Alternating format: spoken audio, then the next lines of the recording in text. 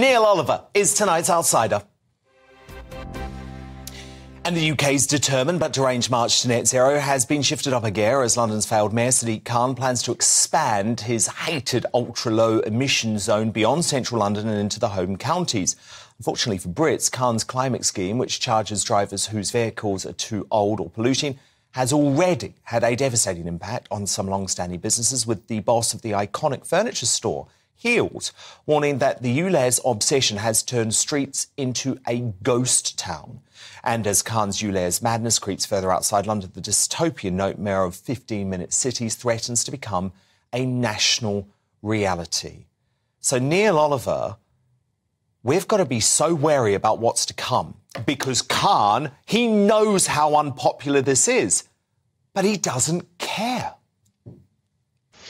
I know, it's the wrath of Khan.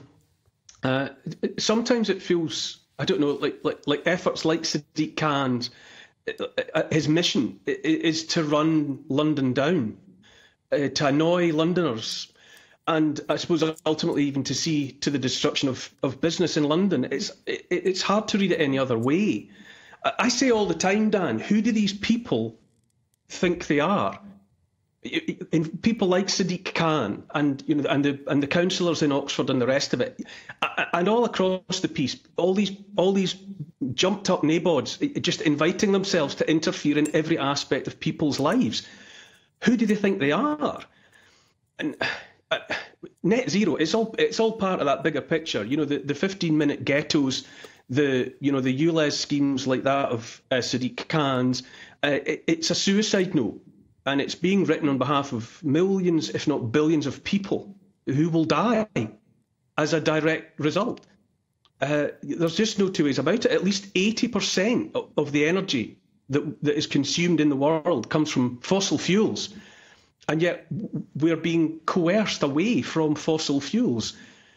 Renewables don't offer an alternative, not at all. Nuclear is out as well because the Greens don't like nuclear. We need more energy, Dan, not less. Net zero is absolutely taking the population, the civilization of planet Earth, the civilizations of planet Earth backwards. I don't know, I read somewhere something like 3 billion people alive today use less electricity, have access to less electricity than that we depend upon to run a modern fridge freezer. And if people don't have access to cheap, reliable, available energy, they live miserable lives. You deny the energy and the fertilizers and everything else that comes from fossil fuels that are the target of net zero, people will simply die. People will die of starvation. Climate changes. Climate. But yet Khan will say, oh, no, you're going to die of pollution. That's been proven to be a total lie, a fallacy. He doesn't care. But the issue that so many of us have, Neil, is that when it comes to the march to net zero, when it comes to Ulez, it feels like there's almost a one-party state. There's very little alternative, which is why you see people up and down the country resorting to civil disobedience over this stuff.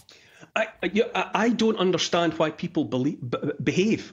I really don't.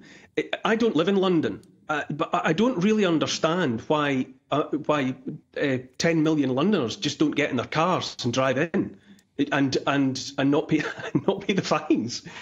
Just because if everybody acted together, just peaceful civil disobedience, then that collective group should not be broken. They're going to put everybody in Ulez jail.